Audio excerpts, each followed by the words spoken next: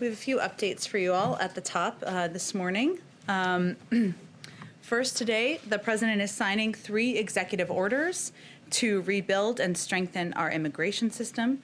These actions are centered on the basic premise that our country is safer, stronger, and more prosperous with a fair, safe, and orderly immigration system. Today's actions do a number of things. The first executive order creates a task force chaired by the Secretary of Homeland Security to reunify families, which will work across government to find parents and children separated by the prior administration. The second executive order develops a strategy to address the root causes of migration across our borders and creates a humane asylum system, including directing DHS to take steps to end the Migrant Protection Protocols program, which had led to a humanitarian crisis in northern Mexico. And the third executive order promotes immigrant integration and inclusion and ensures that our legal immigration system operates fairly and efficiently by instructing agencies to review the public charge rule and related policies. As many of you also may have been on the briefing call that we had a little bit earlier today, but for those of you who are not, we've announced, or Jeff Zients announced, our COVID coordinator, I should say, that starting on February 11th, the federal government will deliver to select pharmacies across the country additional vaccine that's coming online next week. This will provide more sites for people to get vaccinated in their communities and is an important component to delivering vaccines equitably. More than 90% of Americans live within 5 miles of a pharmacy. And I don't know about you, my mother-in-law, my family calls me all the time figuring out how they can call the CVS and find out when they can get their vaccine. This is a limited launch of the program, but supply will ultimately go up to 40,000 pharmacies nationwide. Second, we continue to work to ensure states, tribes, and territories have the resources they need to turn vaccines into vaccinations. President Biden has already directed FEMA to fully reimburse states for the cost of National Guard personnel and other emergency costs. And today we go further by fully reimbursing states for the eligible services they provided back to the beginning of the pandemic in January of 2020. That means that states will be fully repaid for things like masks, gloves, mobilization of the National Guard, and they can use the additional resources for vaccination efforts and emergency supplies moving forward. This reimbursement effort is estimated to total $3 to $5 billion and is only a share of the resources that states need to fight this pandemic, which, as we've talked about a bit in here before, includes testing, genomic sequencing, and mass vaccination centers. Last, we announced that we would increase weekly vaccine allocation to the states for the next 3 weeks by an additional 5%, following last week's 16% increase. So we've increased supply by more than 20% since the president took office just about 2 weeks ago. These actions speak to the daily work we are doing to mount the coordinated federal pandemic response Americans need and deserve, I should say. As you also know, last night the president had a meeting with 10 Republican senators. He's meeting right now with the Senate Democratic Caucus over video to further discuss the American Rescue Plan, and we'll have a readout on that later this afternoon that we will send out. Last night during the meeting, he welcomed the opportunity to have a constructive exchange of ideas over how we can improve the American Rescue Plan. He pledged that he would bring people together when he ran for president, and last night was an example of doing exactly that. A new poll yesterday by Yahoo and YouGov showed that this plan has already garnered bipartisan support among the American people. He also reiterated, or we would like to reiterate, I should say, the urgency of acting quickly on the package. You all asked yesterday about the CBO reports, a new analysis that came out by the CBO, that without action, and that report showed also that without action, our economy won't reach pre-pandemic levels until 2025. That's too long, so our goal with moving this package forward is making it faster. I have a couple of additional readouts, or follow-ups, I should say, from some questions that have been asked in here over the last several days.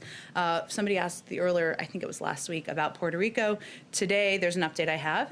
The administration is releasing $1.3 billion in aid allocated by Congress to Puerto Rico that can be deployed to protect against future climate disasters. In partnership with the Puerto Rico Department of Housing, the administration is also working to remove onerous restrictions put in place by the last administration on nearly $5 billion in additional funds. Someone also asked yesterday about how President Biden keeps in touch. There's a number of ways, but he receives correspondence letters in his briefing book every night, as past presidents have done.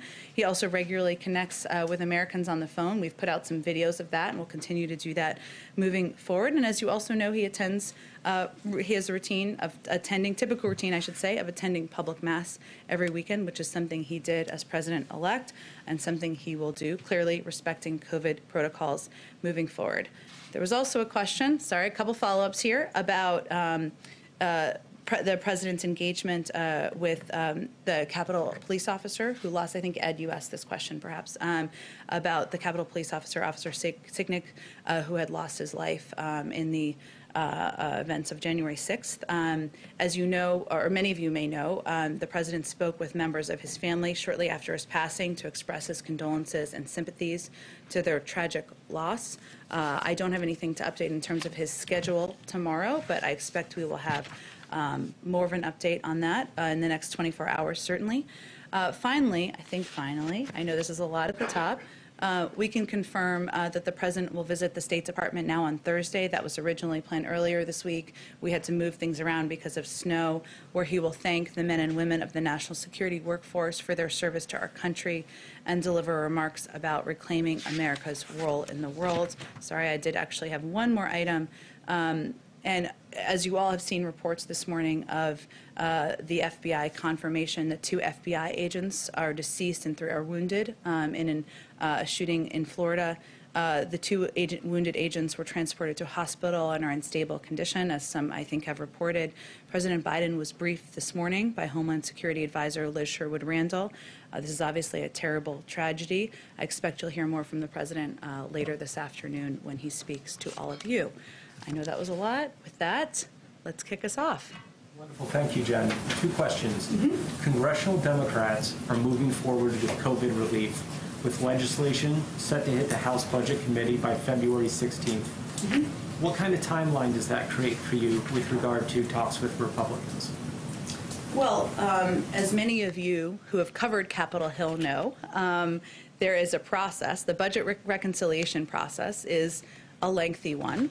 And because I suspected that people would want to talk about the meeting last night today, I just wanted to take the opportunity to talk a little bit about that process and where we see there being opportunity.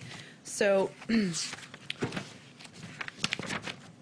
first, as you know, once a budget, well, maybe as you know, but a lot of people watching do not know, that once a budget resolution is passed, the House and Senate negotiators will work to develop a reconciliation bill that can pass through the House and Senate.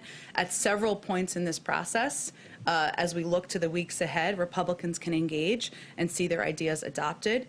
At any point in the process, a bipartisan bill can pass on the floor. So just creating the option for reconciliation with a budget resolution does not foreclose other legislative options. This is my when a bill becomes a law moment of the briefing today.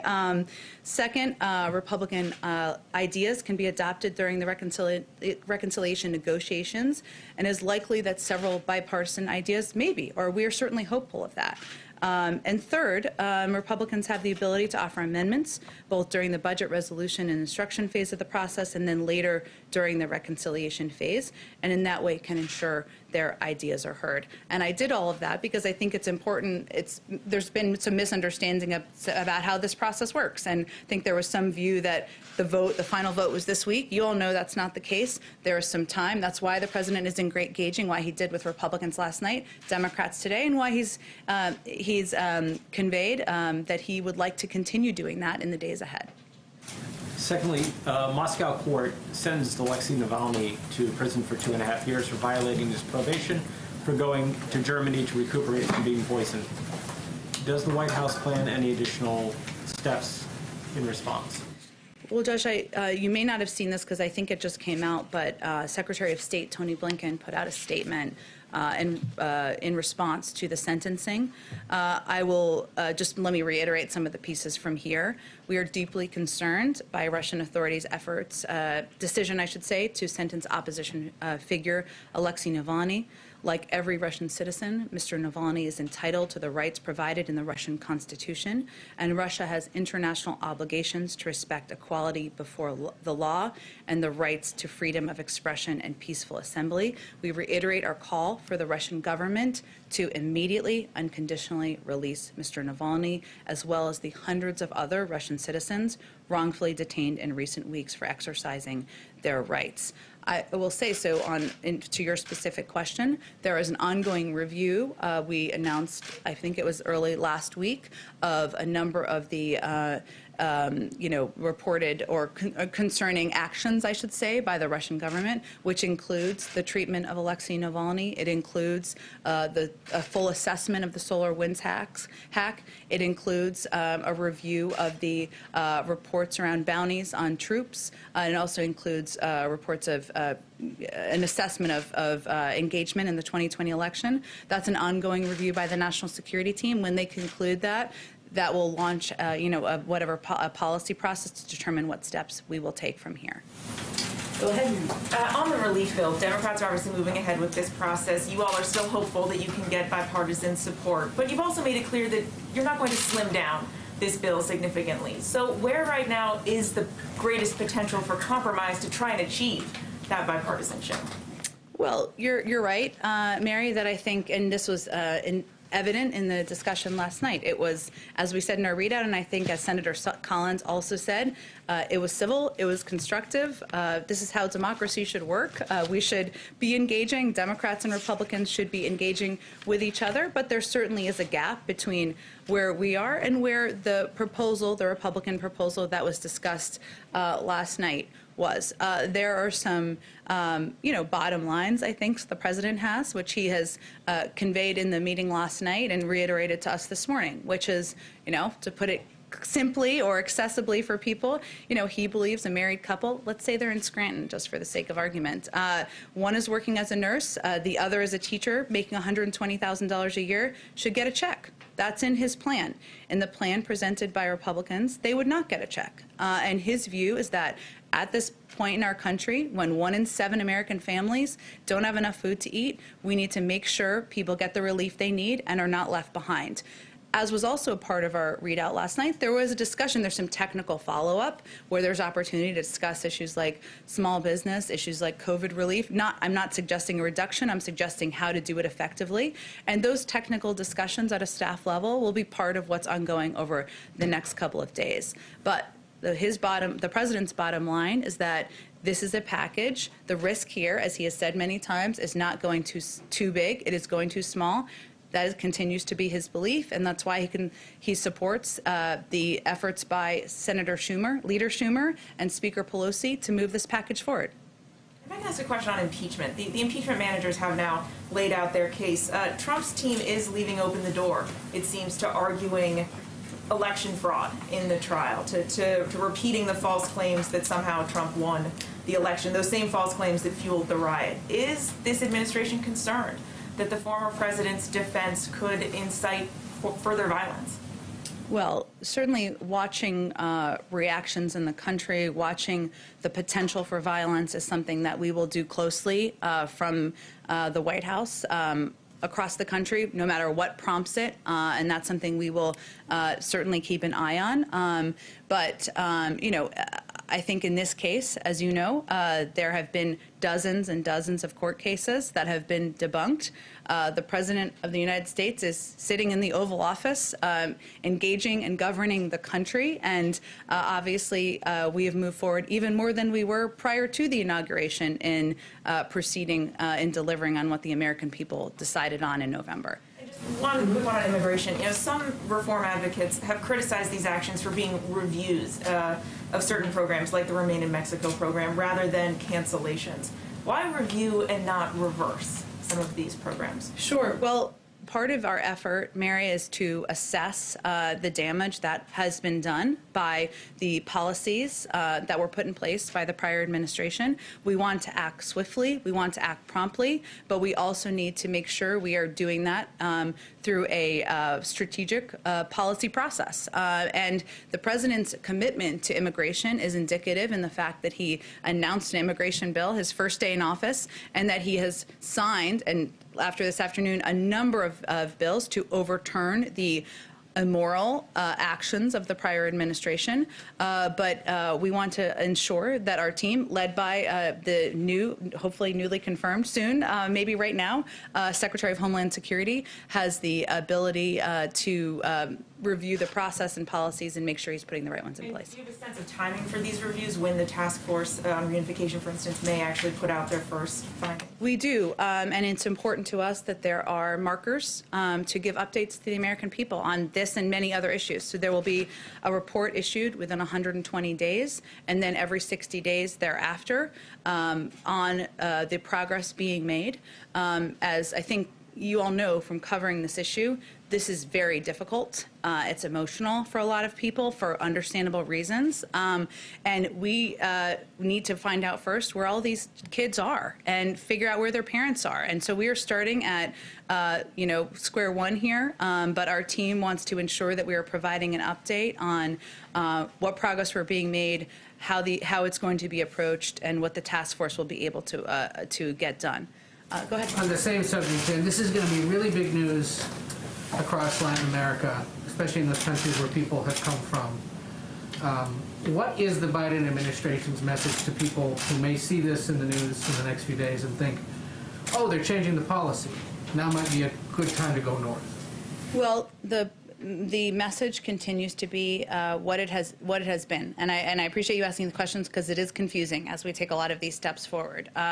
One is that this is not the time. We want to put in place an immigration process here that is humane, that is moral, that considers applications for refugees, applications for people to come into this country at the border in a way that treats people as human beings. That's going to take some time. It's not going to happen overnight.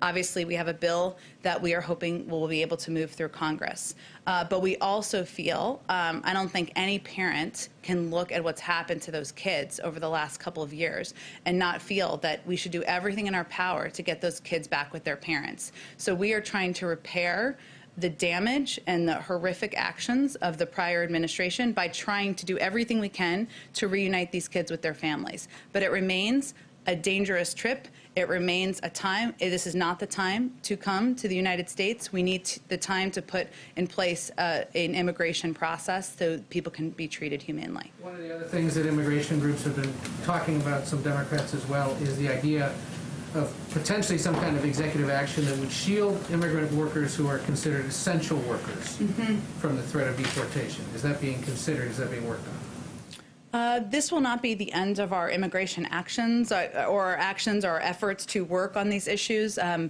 don't have anything on that policy consideration for you, though. And that was my next question. This is still being worked on. Can you give us a sense of what else may still be coming? Well, then I would be getting ahead of a policy process, which I can't do from here, Ed. But this is a priority to the president to do everything he can, obviously putting forward the bill, but also taking the executive actions he had in his power to take to overturn the immoral steps of the last administration. So that's why he's doing all of these, taking all of these steps within the first 2 weeks of being inaugurated. I suspect the answer to this one might be similar, but I want to ask it anyway. Sure. One of the things that was not addressed by these was the so-called Title 42, the CDC thing, expelling migrants and asylum seekers with little or no due process during the pandemic. The idea that they can be sent back right away because of the pandemic. Is that up for review? And why was that not perhaps addressed right away, since it's been a concern for a lot of advocates of immigrants who are trying to come across? Certainly, I know it has been. I would just say that continuing to take policy steps to address the plight of migrant families, to do so in a humane and moral way, is a priority of this administration. We obviously are going to continue to work on the immigration bill that we've proposed to Congress. These executive actions are just part of our strategy, and if there's more to report to you on that, I'm happy to get to you directly. Go ahead. Can I follow up on the immigration question? The executive orders as that have been described so far don't actually change or raise the refugee cap, which, as you know, President Trump reduced substantially. Doesn't also order the immediate release of children from ICE detention. The president has said that that's something that should be done immediately. Why didn't he do it today? I think we're going to have more again soon in the coming days and weeks on more steps and actions that the president is interested in taking. So I'm just not going to get ahead of that right now. You're saying he might still do it, but just isn't doing it immediately. Again, I was saying that there are additional steps the president will take, our policy teams will take, our experts will take to address immigration in a humane and moral way. There are also a number of steps that are under the purview of the Department of Homeland Security and Secretary Mayorkas, who, of course, as you know, his confirmation was a bit delayed. Some of those are going to be under his purview, and so I'd point you to them to also engage with on some of those questions, but there is more the president will have to share on refugees and other issues soon. Let me ask whether the president has made a decision on keeping the scope of Space Force. Wow, Space Force. It's the plane of today. It is an interesting question. I am happy to check with our Space Force point of contact. I'm not sure who that is. I will find out and see if we have any update on that. Go ahead. Jen, a couple, start with COVID relief. Senator Manchin today put out a statement saying he was going to vote for the budget proposal, but made clear that his final vote needs to be on a proposal that's very targeted. He is opposed to the $15 minimum wage. Is the $15 minimum wage a must-have for this White House in any final package? Well, Phil, I should have also brought you up here to just talk about how a bill becomes a law, because I think you know. I have a 17-part reconciliation instructions question. Oh, good. I can't wait. We'll all tune in for it. You know, Phil, I think there are a lot of points of view, as should not be a surprise to anyone, of different members of Congress. We respect all of them. We're happy to hear them. Hence, the president met with 10 Republican senators last night.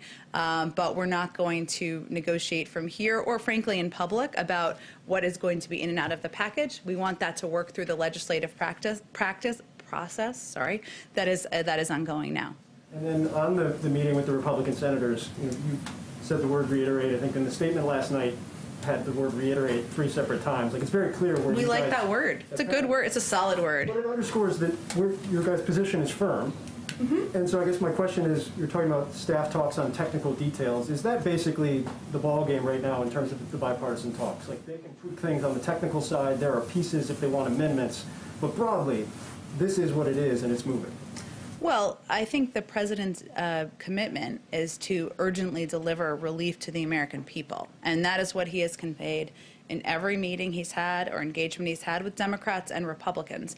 And as we just talked about, there's a process that's just in the early stages that's beginning on Capitol Hill to do exactly that. But there are also steps that can be taken or changes that can be made through negotiations that also through the legislative process have to happen between the House and Senate. There are amendments that can be proposed and voted on, and we're going to see that process through or allow that process to go through.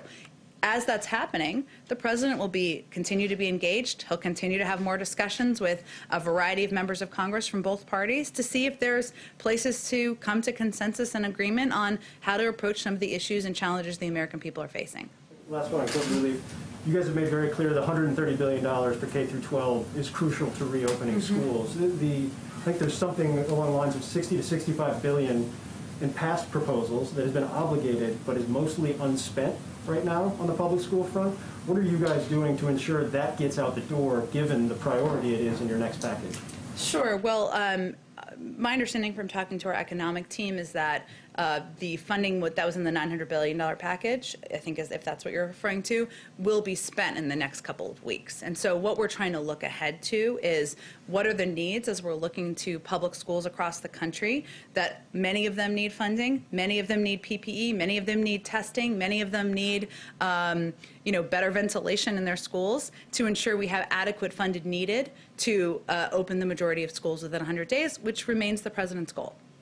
Go ahead. Yeah, today there was new data on the Sputnik V vaccine showing that it's quite effective. And I'm wondering if the administration is concerned at all that Russia could use this vaccine to exert geopolitical power with nations in need, perhaps in Latin America.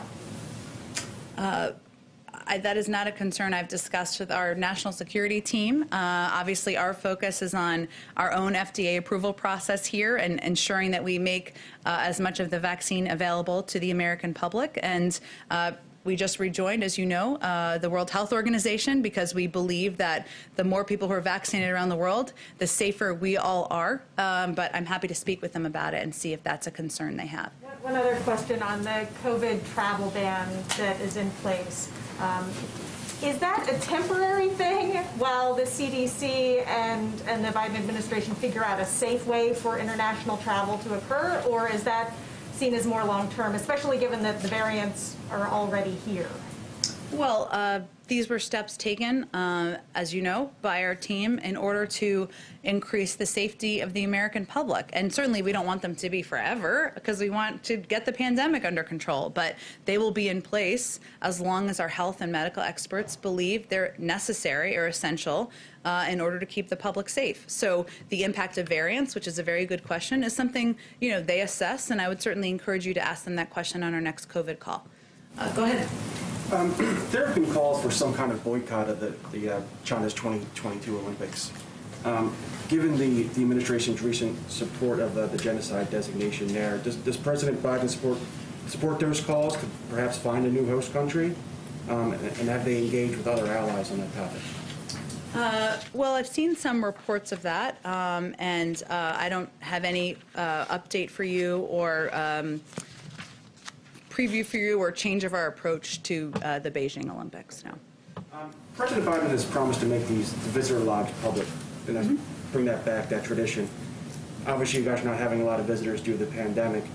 To the extent that these calls are taking on virtually, is there any talk about a virtual visitor log or some kind of transparency on how those virtual meetings are being disclosed to the public? Well, our pledge is to be, venture to be, hope to be the most ethically stringent government in history, and he's put in place a number of steps and policies to deliver on exactly that. You're right that there are not currently many visitors. At some point, hopefully, there will be, and we will be returning to the release of those visitor logs. That was not the case during the prior administration. At this point, there's not a discussion of making virtual meetings part of what's released. Go ahead, Jeff. Hey, Jen. I actually have more visitor logs questions. Oh, okay. The first one is, has anybody in the administration looked at the logs from the weeks before or leading up to the January 6th riot to see if anyone connected with the riot has been in the building? You are not the first person to ask this question. It's a very interesting one, or newsworthy one, I guess I should say. I have not had a chance to talk to our team on whether we even have access to those logs. I mean, we obviously know what information is put in from visits, people who come to visit, and we have the ability to release that over the coming months. I'm not aware of an assessment of that, but I will also ask our team if we have access to them or if there's a plan to look at them. When you get back to releasing, I know under Obama they came out on like a monthly basis a few months after the date of effect. If it's possible, would you release them for the prior administration? Because there are a lot of people coming in and out of here where the public would only learn through a random media report or a camera got a picture. I'm not even sure if it's technically possible. That feels like the first question. So let me talk to our technical gurus and see what I can find out. And just one more technical thing, if you don't mind. The first impeachment, there was a lot dealing with a foreign leader call by the president to Ukraine. Is that system still intact where there's notes and records of foreign leader calls, and is anybody on NSC or anybody else looking at those? From the prior administration? Yes. Like the 5 past foreign leader calls by the predecessor of the president. I am not aware of an assessment of those, Jeff. I think our focus is on our foreign leader calls the current president of the United States is making to global leaders in an effort to rebuild our place in the world and work on some diplomacy. Katie. Hi, I just have another question on immigration. On the Family Reunification Task Force, can you talk, I know you said you're at square one, but can you talk a little bit more about the work ahead in finding some of these kids? I think the current number, it might be higher, you can correct me, is 600 or some. And I'm also wondering if you can talk a little bit about how officials are going to evaluate cases to determine whether the families will be reunited in their home countries or if they will be allowed to stay here. It's a great question, Katie, and some of that is what Secretary Mayorkas, newly confirmed Secretary Mayorkas, and the task force will have to assess is, and it will be case by case. There are estimates of between 600 and 700 kids, but part of what we need to do in the early stages, or I should say what the task force needs to do, is determine what the accurate number is and where these kids are, and then determine case by case what the best process and approach is for reuniting them with their family members. So there's a great deal of work ahead. There is a team that is very committed to that work, and part of what I'm sure will be in the report around 120 days is what progress they've made on that effort. Go ahead. Yeah. Does the president think cutting off aid to Myanmar's government goes far enough, or are you all looking at additional steps, and what might those be? Well, I think the State Department may have put a statement out, if I'm correct here, on the assessment made in the legal review that is calling the events in Burma a coup. So, and as you also know, and we talked about it a little bit here yesterday, but there was a releasing of there was some sanctions relief over the last several years because of steps that the government had taken toward democracy. There has been a rollback of those, and obviously looking at sanctions is a big tool that would certainly be assessed, and I think that would be the one I would focus on at this point in time. We haven't heard the president, we haven't seen a readout of the president talking to President Xi, and I was wondering if there's something scheduled or when that might be. It's been a couple weeks? Less than 2 weeks, actually. It may seem longer to you. You know, our approach to China and our approach to our relationship in China, with China, you know, is strategic, obviously, and we are working to ensure that we are approaching that relationship from a position of strength, and that includes engagement with our allies and partners. A lot of those calls have happened over the last 10 days. Maybe that was a little Freudian there, the 10 weeks. 10 days, they will continue. And also engagements with Democrats and Republicans in Congress about the path forward. I don't have any call to predict for you at this point in time. Obviously, with Secretary of State Tony Blinken now confirmed, there are additional layers to engage with the Chinese, but we'll let you know when a call is happening, and certainly have a readout for all of you as well. Sounds a lot like the strategy is not to talk to him at this time, because you're talking about speaking to allies and making other calls first. Have they requested a call? I don't have anything more for you. I think I don't appreciate the putting words in my mouth. That wasn't what my effort was. What I was conveying is what our strategy is here from the United States, which is to work with our partners and allies and determine what the right time is. Of course, the relationship with China is going to be multi-layered. We'll deal with climate. We'll deal with the economy. We'll deal with security, and that is of course a priority to President Biden. He's spoken about it during the transition. He's spoken about it. Obviously, he's had engagements with his national security team about a range of issues, including China. We've been here less than 2 weeks, and when we have a call to read out, I'll make sure you know. Go ahead in the back. Thanks, Jen. I want to ask you a few on the rescue plan talks, and I want to follow up on a question that Phil had asked you. You had acknowledged that the gap between the administration and Republicans is wide, but the talks last night was constructive. Mm-hmm. So after the discussion in the Oval Office last night, is the number from the White House still $1.9 trillion? It is. On the issue of the minimum wage, mm-hmm. You had said that the president believes that a nurse and a teacher, a couple who makes $120,000, should get a check. So that's clearly a quote-unquote red line. I don't know if you want to describe it as that, but something that the president wants. Red line is an old term. We're not going to use it again. Okay, that's right.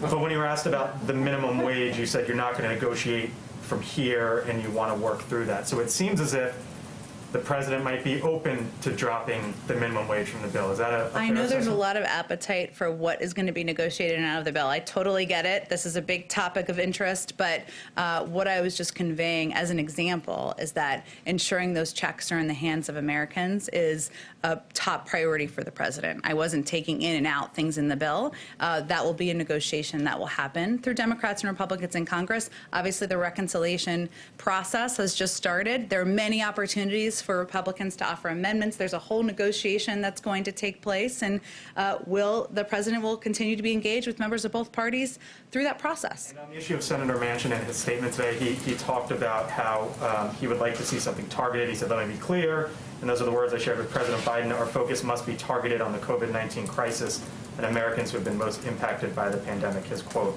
Does the White House believe that $1.9 trillion is a targeted package? Well, the size of the package was determined not for shock value, but to address the dual crises that we're facing. And that includes ensuring that millions of Americans can put food on the table. 1 in 7 American families are concerned about food security right now. It ensures that we have funding, that we can reopen schools so that kids can go back to school, mothers and fathers can not worry about their kids, and ensures that that people can apply for unemployment insurance. The size of the package was determined, of course, in consultation with members on the Hill, but also based on the recommendations of economists, on health experts, and that's how we came up with that number. And lastly, there's going to be a jobs report on Friday. Depending on how that jobs report looks, might that change how the White House views what needs to be in the package or not, or you kind of believe that this is the best framework now, and that's what you're going with? I mean, if there was a jobs report that there were 10 million jobs created, that would be great news. I don't suspect that will be what the outcome of the jobs numbers will be. So no, it will not change. As we saw from the CBO numbers, which projected, I should say, that there would be growth this year. That's obviously positive, but we're digging out of a massive hole. And the challenge right now is that it's going to take years to return to the pace of economic growth that the country needs to be at. So no, I wouldn't suspect it would change things. Go ahead in the back. Thank you, Jen. A couple of follow-ups. Sure. First, to Tamara's question. Governor Hogan said that there has been two more cases of the South African variant in Montgomery County and in Maryland, and people were coming back from abroad. I mean, is that an opportunity to? Are you worried? Is that an opportunity to eventually widen the travel restrictions? Well, I think what our health and medical teams do, so the CDC and others who are actual doctors, is make assessments about what steps need to be taken, whether it's masking, that, as you know, is now required on planes, or travel restrictions from certain countries in order to keep the American people safe. And certainly Worked in Maryland, obviously. Well, I don't know that it hasn't worked, because we also have prevented a number of people from coming into the country and tried to take steps to reduce the spread of COVID and also the spread of some of these variants. But they will assess steps that need to be taken based on variants. Obviously, that's something that they review on a daily basis. To Anita's question. Correct me if I'm wrong, but the president hasn't spoken yet with Prime Minister Netanyahu. He's an ally. Isn't that surprising? I don't know that it's surprising. Less than 2 weeks into an administration, he hasn't called every foreign leader yet. He certainly would love to spend more time talking to foreign leaders. That's, his first love is foreign policy. But I expect he'll continue to have additional engagements in the weeks ahead. And obviously, we have a long and abiding relationship with Israel, important security relationship. I'm sure they'll discuss that and a range of issues when they do connect. Question, Jen. Since President Clinton and President Obama made Canada the destination of the first trip, can we expect the same thing from? That was a very creative way of asking the first foreign trip question. I don't have anything to preview for you in terms of where the president will travel on his first foreign trip. I'm as eager as you all are. I love foreign travel. I will remind you that his first call was, of course, to the Prime Minister of Canada. So that is certainly affirmation of the importance of the relationship. Go ahead in the back. Yeah, thanks, Jen. One on immigration and one on jobs, if that's okay. Sure. So the president's third executive order, as I'm reading it, restoring faith in our legal immigration system and promoting integration of new Americans. Should visa applicants in the K-1, the student E-2 visa program, should they take this as a sign that they'll be granted travel waivers to return to the United States? I know you were asked about that last week. Yeah, I was, and it is still under review. Obviously, as we talked about a little bit last week, or I don't remember if you were here that day, but But it was a question someone else asked, and married couples, as you know, are able to travel. There was a review of students and of couples who were not married. That review hasn't concluded yet. And then on jobs, given that Mayor, I guess now Secretary Buttigieg has been confirmed, when can we expect to see a detailed infrastructure plan given the potential for new job creation there? Well, we're going to officially invite Secretary Buttigieg to come to this briefing room and talk to you all about it whenever he has that to discuss, or even before then. He has been obviously working on getting confirmed, but I know he's eager to get to work, and we'll see when he has more specifics to lay out. The announcement today with respect to the vaccine, equity is a big part of that. Yes. You've been rolling out that previously. To what extent is international equity factoring in? Right now, the orders you have add up, if they all come through, which is admittedly a big if, to quite a bit more than the U.S. would need. What would you do with all that? And are you concerned that you might be boxing out less wealthy countries from getting earlier access to the vaccine? Well, that's certainly not our objective. The president's objective is to have as many vaccines. As you said, there's a lot of factors that could happen here that could prevent this from happening exactly as we've planned it. Freezers can break, trucks can break, snowstorms, as we've seen this week. We're fully aware of that. May our problem be that we have too many vaccines to put in the arms of the American people. That is not the current problem we're tracking, so that's what our first focus is going to be at this point in time. If that happens, will you distribute them to allies first on the needs basis? I certainly hope that's our challenge and our problem, and I'm sure we will be happy to discuss that if that is our issue. But as you know, we've also rejoined the World Health Organization. We want to have a seat at the table. It's important that our global community is healthy, not just our community in the United States, but we're going to focus first on ensuring the American people are vaccinated. Go ahead. Just another vaccine question. You mentioned you ramped up 16% distribution last week, and 5%. You obviously have the 1 million doses going out to the pharmacies as well. Jeff was talking about how this is a ramp up of Moderna and Pfizer. What kind of visibility are you getting into what's coming? Like, did you know the 15% was, or 16% last week was coming? Did you know the 5, like, how long in advance do you know? Did we know we could plan to announce the new? Actually announce things and kick them into gear. Yeah, well, we're working on trying to be able to have that ability and that assessment. And as governors, I'm sure, will tell you, or have told many of you, that's also what they're looking at. So we're trying to get to a place where we know what's coming, so governors and local officials know what's coming to them, and they can assess where to distribute it in their states. The process is at the early stages, but our goal is certainly to have an understanding of when we'll be able to ramp up distribution to states. So, like, on something like today, how many days ago did you know, okay, on Tuesday we can announce that on February 11th we've got 1 million doses going out to pharmacies? What's the turnaround on that?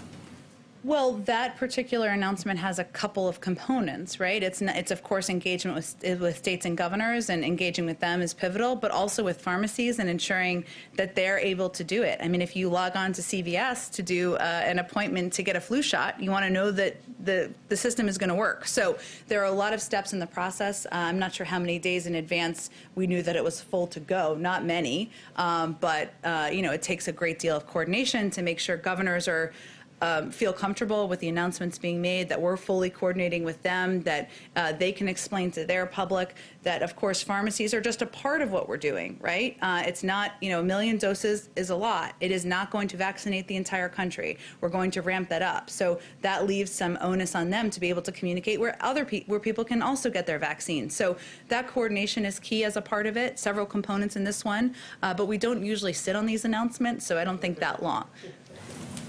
Go ahead. Jen, Senator Schumer just came out and said that he had a, quote, really good lunch with the president and Secretary Yellen. He also said that the president told Republicans last night that the $600 billion was way too small. Does that track with with your understanding of what he actually said to them last night?